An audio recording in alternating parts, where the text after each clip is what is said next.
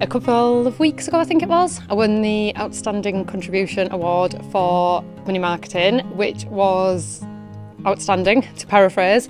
It was a very intense night because I couldn't stay for the night. I had to rush off, which was a real shame because I almost didn't get to absorb it in the moment. Kind of had this wonderful presentation and accolades, kind of commentary about what I'd done for financial services and the way that I have kind of helped to evolve it, and then had to just kind of grab the award and run. So it almost, the impact of it was delayed. It kind of took a few days then to sink in and just think what a phenomenal thing it was to receive. I think in financial services there's maybe not enough recognition of the good stuff that gets done.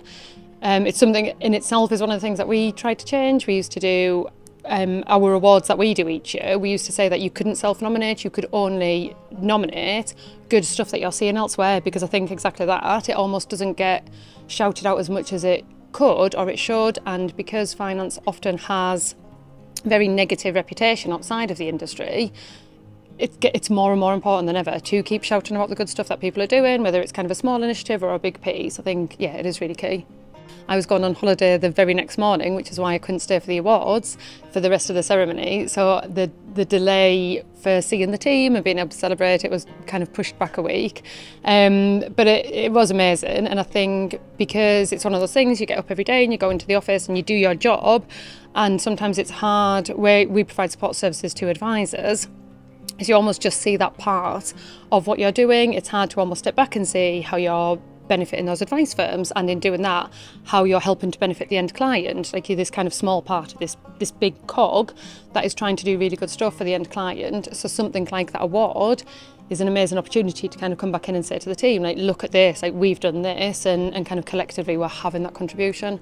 I think in financial services there's a number of individuals and businesses who've heard of Verve, and are probably sick of hearing of us. They see us all the time, they see us everywhere, but I think that's still in the minority. I think there's a huge part of the industry that doesn't yet know Verve and doesn't yet know the stuff that we can do to help them.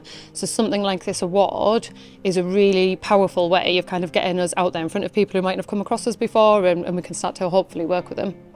There was tears on the night as to how much the whole thing meant, because Hayley's presentation, which was just beautiful, it just talked about the fact that I am relentless in trying to improve what we do and trying to improve financial services.